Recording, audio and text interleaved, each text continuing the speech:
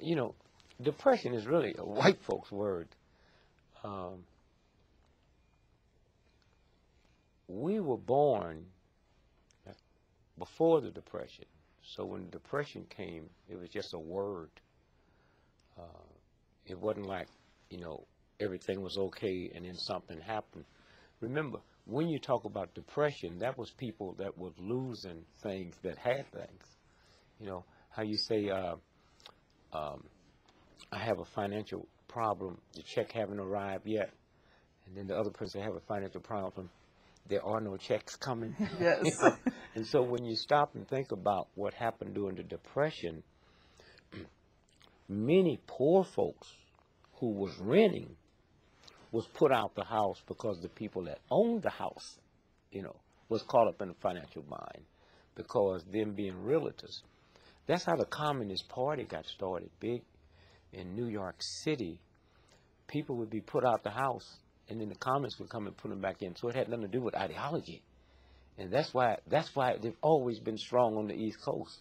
And so consequently, nothing changed. I mean,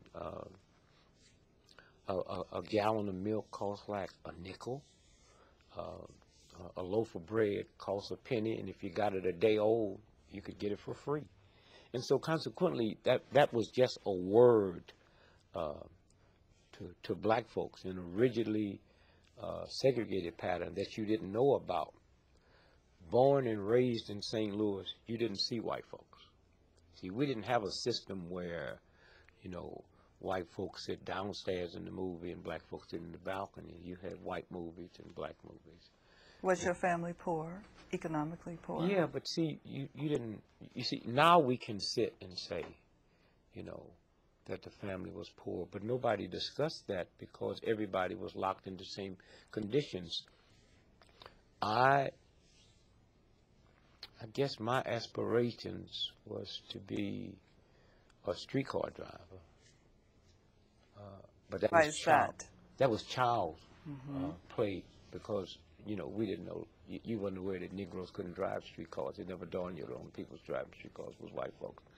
That was like the highest your mentality could take you because nothing else seemed to be fascinating.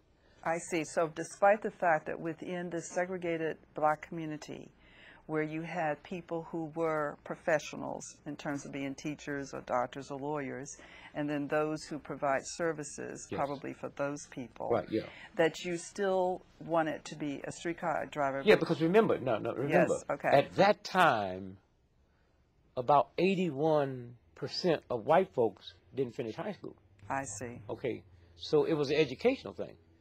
When you see black folks my age, what you will see them on their hand is a high school ring, because it was something. When you think about 91% of black folks back then didn't finish high school.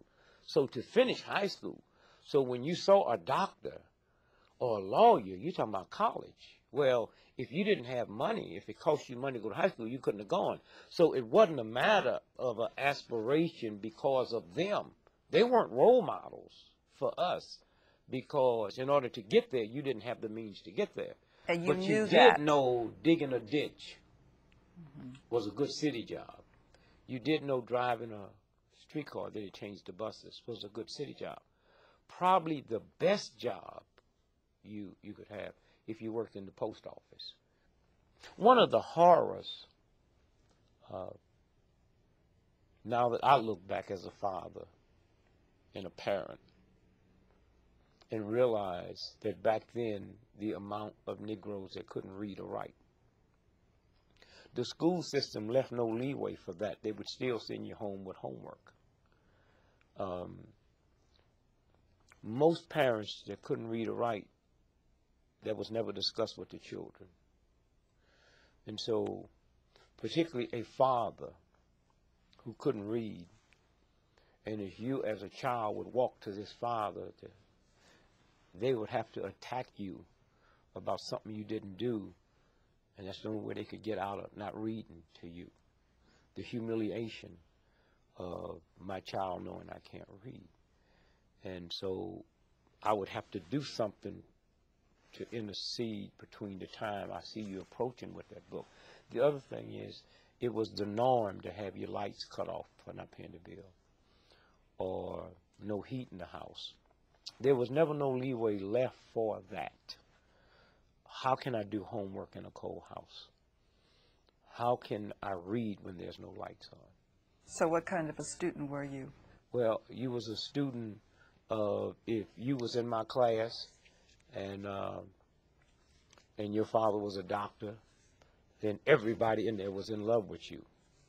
And so when the teacher get close to the G's, when they call you to spell a word, and like hospital, and right before she would call me, you know, you would get up and curse her out and call her a bunch of dirty, ungodly names, because you'd rather for the world to know that you called this teacher this bad name than for the world to know that you can't read, especially the little girl that was sitting there who you was in love with. And so it was just told, that's how the poverty, you know, caught up with you. That's how it hooked up with you. And little things that you didn't know what it was. You had no idea of that.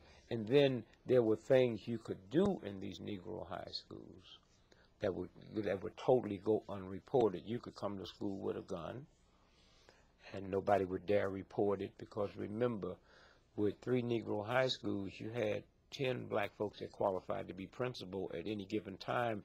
And so it got to the thing that the horror stories never got reported downtown, because they would be led to believe that the white folks would think that you all can control the good Negroes, will send somebody else.